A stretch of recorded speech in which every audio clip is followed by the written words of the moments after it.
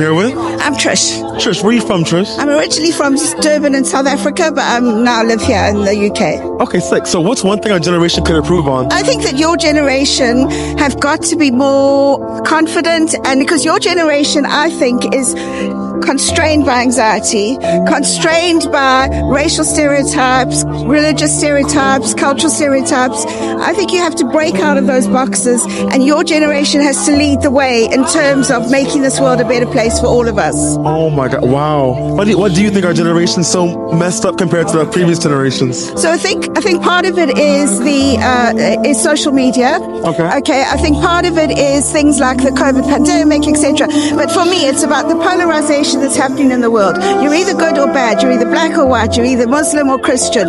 And so what you have to do, I think the reason that you have to change that is its relationships. That is the key point. So I was brought up in South Africa under the apartheid era. We didn't have relationships with people of other color. But it was only when we came out of that we started to learn about each other. And it's only in the relationship that we have that we find our humanity. So that's what you have to do. And there's a really cool concept called Ubuntu. It's a Zulu concept, and it's exactly that. It's what Nelson Mandela talked about, is we find our humanity in the relationships we have with people.